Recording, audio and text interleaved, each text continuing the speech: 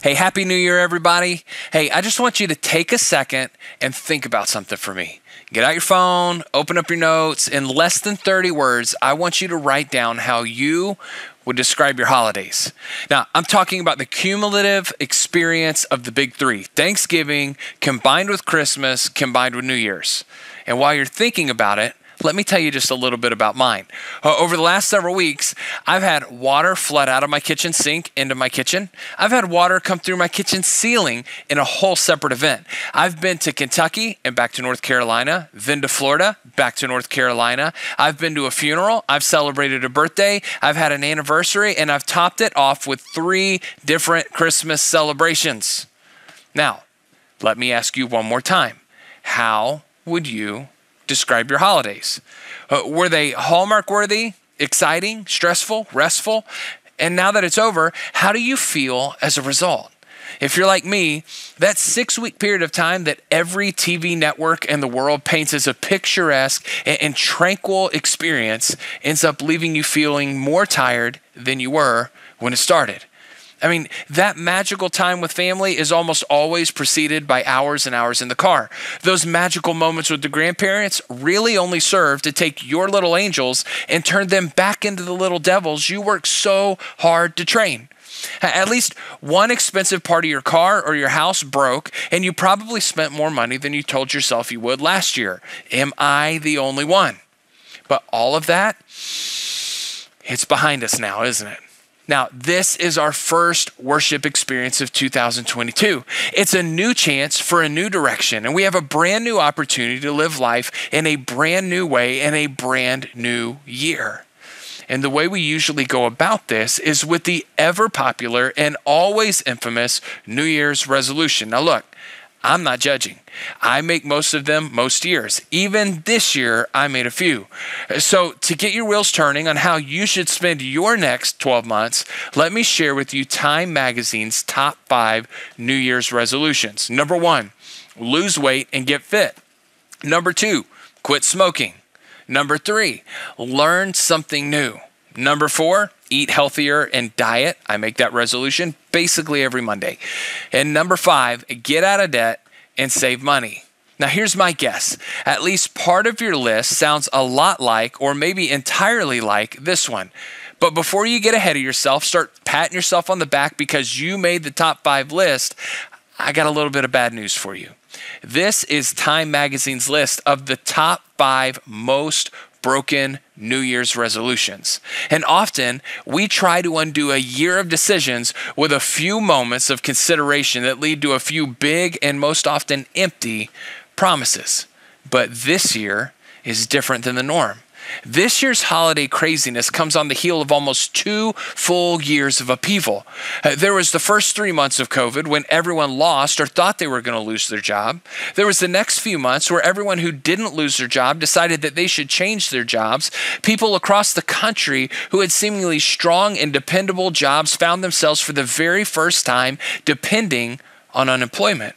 We learned and adjusted to work at home, work from home with our kids. We learned to do school at home. We learned changes in our ways of life. We felt anxiety about the future, dissatisfaction with the present, adjustments to new norms, social pressures, masks, material shortages, vaccines, a booming and rapidly appreciating real estate market, economies taking changes, cryptocurrency came on the scene, and civil unrest was almost everywhere.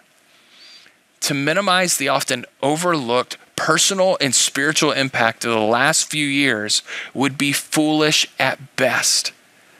These last few years have changed all of us, but we have a new year ahead, and with it comes a new chance to begin again.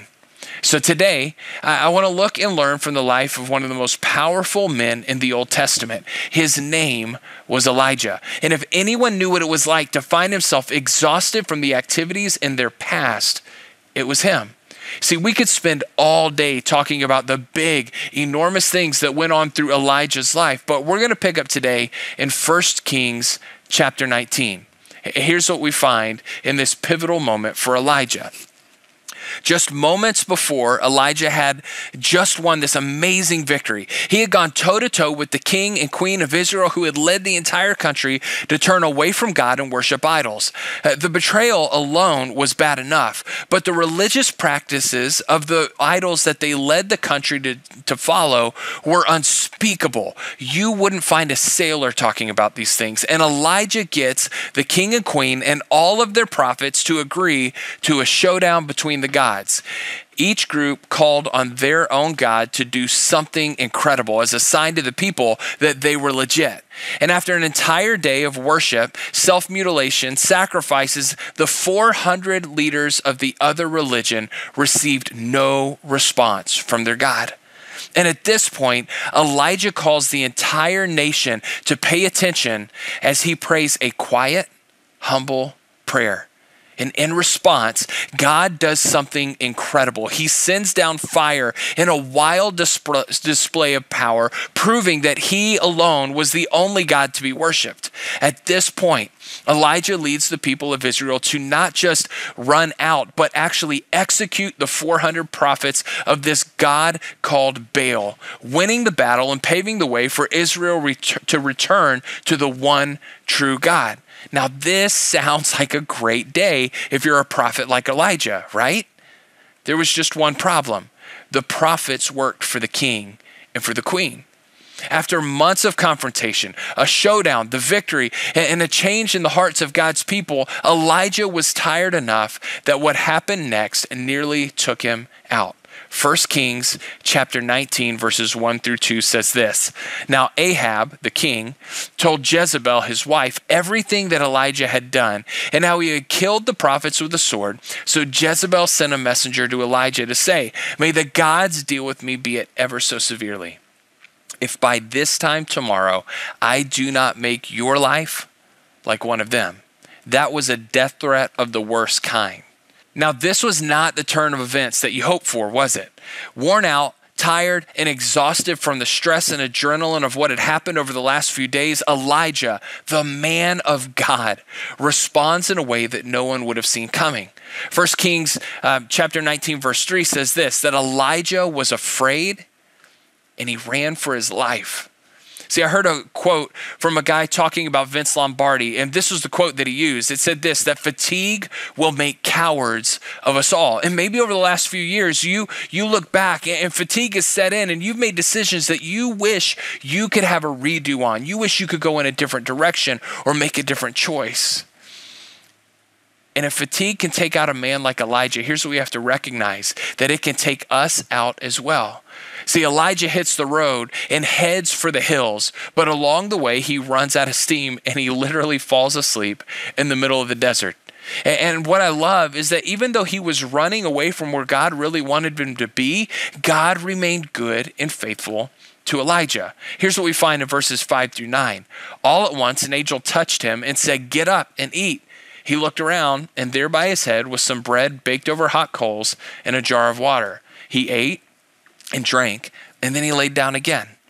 The angel of the Lord came back a second time and touched him and said, get up and eat, for the journey's too much for you. So he got up and he ate and he drank. And strengthened by that food, he traveled 40 days and 40 nights until he reached Horeb, the mountain of God. There he went into a cave and he spent the night. See, here's the thing that we need to understand. The circumstances of our lives, whether they're good or bad, do not change the character of God. I've said it before and I'll keep saying it. The foundation of all great theology is that God is good. Whether we're winning in life or losing, whether life is easy or painful, we can have hope because even though we live lives that change, our God does not. Things turned quickly for Elijah, and he reacted in the way most of us would. Elijah got busy. He evaluated the situation. He assessed his own safety. He determined his own best response. And in his mind, the only thing left to do was run. So he ran and ran and ran and ran. And along the way, he had a few brief encounters with God. And while God was good to this fearful prophet as he went, God wanted better for Elijah than a few short run-ins. But we can learn something here. The simplest thing to do when life gets busy or heavy or stressful is to just do more. We get up earlier, we stay up later, we get more done. When necessary, we reprioritize our health, our fitness, our rest, our relationships, and our family, and we set what needs to be done over top of all of those things. Our first reaction to a heavy load is to straighten our backs and just push harder. But this in no way takes into account a God whose character is good and whose heart is for us. God is for you. He's for me. And in these kind of moments, we need to remember this the most. In these moments, we settle often for brief encounters with Jesus, just like Elijah had. We wake up, we say, hey, God, help us today, and we move about our business. And we set aside time in his word, and we set aside time to intentionally listen to him in prayer. When there's work to be done, my personal first reaction is to get to God later rather than reach out for him now. But I love the opposite approach that the great church leader, one of the early church fathers, Martin Luther, had. He said this, I have so much to do that I'll spend the first 3 hours in prayer. Why in the world would he say this? Because stress often comes in the moments that matter most, moments that define us, and the moments that carry greater weight than the ones when it's easier to let God be a part of our lives, where he simply fits in. Left to my own devices, I'm likely to take these moments into my own hands and make a disaster out of them. In these moments, I need God's voice far more desperately than the moments where I have extra time just to listen. Now, on the other side of the showdown, the victory and the threats and the running, Elijah finally finds his destination and he arrives. He goes inside a cave, and exhausted from the journey, he falls asleep again. But when he wakes up this time, things are different. It was quiet. Things were still. Things had become calm. And in this moment, God speaks up with words that haunt me every time I read them. Listen and imagine God saying this to you. 1 Kings 19:9. And the word of the Lord came to him. What are you doing here, Elijah? Now read between the lines. Elijah, this is not where you're supposed to be. This isn't where I wanted you. I had something planned for you, but you've missed it. Elijah, what are you doing here? So Elijah responds exactly how he was feeling. If you don't think you can be honest with God, read this next statement and understand God wants the truth from you. 1 Kings 19:10 says this, I've been very zealous for the Lord God Almighty. The Israelites have rejected your covenant, torn down your altars, and put to death your prophets with the sword. And I'm the only one left, and now they're trying to kill me too. Basically what Elijah's saying is, God, I've been working hard for you, and things aren't getting any easier. Life has gotten tough. We hit some roadblocks. I've been trying to bring the people and God back together. I've been trying to get you two to make a deal. I've been trying to pull off a merger between God's people and God himself. I've been grinding and working, but God, I'm not getting anywhere. So God tells Elijah to do something strange. He says, leave the cave, go wait outside, and I'll come close. Here's what happens. Verses 11 through 13 tells us this. Then a great and powerful wind tore the mountains apart and shattered the rocks before the Lord. But the Lord was not in the wind. And after the wind, there was an earthquake, but the Lord was not in the earthquake. And after the earthquake came a fire, but the Lord was not in the fire. And after the fire came a gentle whisper. And when Elijah heard it, he pulled his cloak over his face, and he went out and stood at the mouth of the cave. Then a voice said to him, what are you doing here, Elijah? See, I love what God does here. He takes a prophet running from a swirl of activity in his past, and he sends him out to wait in the middle of another swirl of activity. Wind, earthquakes, fire, all the things that we think if God showed up in our lives, these things would take place. But God wasn't there. What does it say though? After the fire came a gentle whisper. It's as if God was reminding him, Elijah, you didn't need a 40-day escape through the desert. you still have a chance to hear me. You didn't need to run all the way across the country just so you could hear my voice. You could have heard me right where you were. And it was here, with the activity set aside, that God finally had enough of the attention of Elijah to tell him what to do next. 1 Kings 19 verses 15 through 17 says this. The Lord said to him, go back the way you came and go to the desert of Damascus. When you get there, anoint Hazael king over Aram. Also anoint Jehu son of Nimshi king over Israel, and anoint Elisha son of Shaphat from Abel Maloah to succeed you as prophet. Jehu will put to death any who escape the sword of Hazael, and Elijah will put to death any who escape the sword of Jehu. One of the words we use to describe God is omniscient. When you boil it down, it means all-knowing. This means that there is nothing that has ever occurred to God. He already knew it.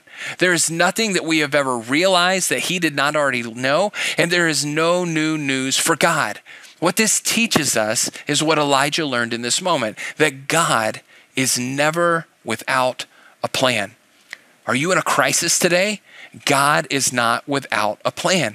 Do things seem unclear or uncertain? They might to you, but not to God. Again, God is never without a plan. That isn't to say that our desired outcomes and God's desired outcomes are the same, or that he always has a plan to do what we want to do. But what it means is that God is never caught off guard. He's never wondering what we should do next. God always has a plan, and God had a plan for the crisis that Elijah found himself in. There was a leadership problem in Israel, and God not only knew what to do, he knew who he needed to do it. The next king for the north and the south part of Israel were already in place. God even had a replacement plan for his worn out, tired prophet named Elijah. Now think about this. Did these people materialize after Elijah ran and finally got his quiet time alone with God? Absolutely not. God's plan was in place long before Elijah's worry turned into fear, that turned into panic, that led him to run away and retreat. The only thing that failed was Elijah's willingness to stop, to wait, and to seek God in the midst of the hurry. In taking matters into his own hands, he nearly missed out on what could be done when God took them into his hands. See, I love what A.W. Tozer says. He says this, that God is looking for people through whom he can do the impossible. What a pity we plan only the things that we can do by ourselves. So, it's a new year. What in the world does any of this have to do with a new year? Again, this is the time of year when we look ahead and we get to redetermine what our lives are going to be all about. We get to choose lofty goals and we get to set our sights on achievement and accomplishment. But what if this year was measured by something else? What if it was a year not measured by the scale of our achievements, but by the consistency with which we pursued God, his leading, his presence, and his voice? What if in doing so, we unlocked that greater potential that Tozer talked about? Instead of leading our best lives or businesses or families as best we know how, what if we allowed God to work in us and through us to do the impossible in all of those areas? What if God's desires became a reality in our lives because we chose to flip it upside down and make pursuing him our number one priority in 2022? What if this year was the year you became confident in discerning the leading and direction of the Holy Spirit for your life? What if this year finally was the year when you became convinced that God was really good and he really could be trusted because you spent that much time with him? What if you put to rest your doubts this year that God loved you and you woke up each morning understanding more and more that in your worst moments, Jesus still died in your place as immovable proof of God's love for you? Does that sound good to anybody? It does to me. So here's a resolution I believe that could change your life. It could change every other resolution. What if we resolve together that 5 days out of 7, everybody needs a margin for error. 5 days out of 7, we started our day, no matter how early it had to be, by waking up, reading God's word, talking to God about what's on our minds, and spending enough time to listen for how he might respond. Would you make a commitment like this with me? In the midst of the noise, the demands, and the movement of daily life, you can start each day with the God who knows just what to do and just how to do it. This could be different than every other year. So join me and see what God does. Let's pray. Lord, I pray that you would make your voice alive to us, not just today, but this entire year. God, I pray that in doing so, you would change our priorities. God, you would enable us to hear your voice like never before. You would change our hearts to be like yours. And God, more than anything else, we would get to know you at a personal, intimate level. We would know your character, what you love, what you despise, and what you desire for our lives. Lord, would you work that miracle in our lives? Would you meet us every morning we wake up? Amen.